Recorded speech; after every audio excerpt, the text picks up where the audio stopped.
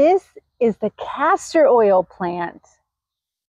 It's also considered one of, if not the deadliest plants in the world, and its scientific name may give you a clue. Ricinus communis. Ricinus communis. That's right. Each one of these little berries will dry up, and they each contain a little bean. It's not really a bean, but it looks just like a bean, and they contain ricin.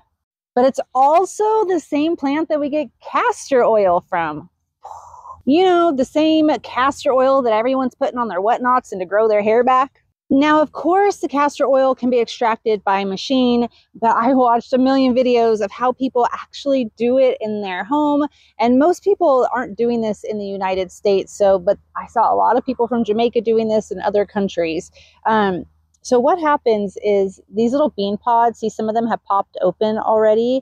These will pop open and the beans will spray everywhere. So typically you would have to put them in a mesh bag and let them complete the drying process so they can pop open, or sometimes they would lay them out on a lace sheet and cover them with the lace. So when the beans pop open, they don't lose them. This is what the beans look like.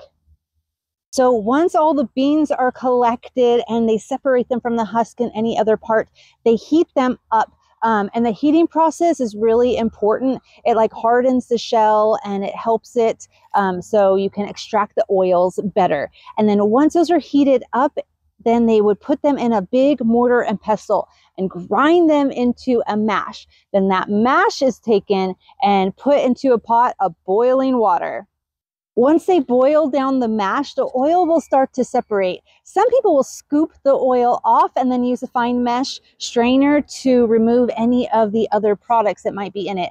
And some people would take that mash water, put it through a strainer, and then put the liquid in the fridge to let the oil come to the top and solidify. And then go ahead and boil that down again to get rid of any water. And then you're left with the castor oil. Always go do your own research, because keep in mind, I'm not a professional. I just love to learn. I'm an urban homesteader, and I always happen to come upon amazing plants. This one was growing in my neighbor's yard.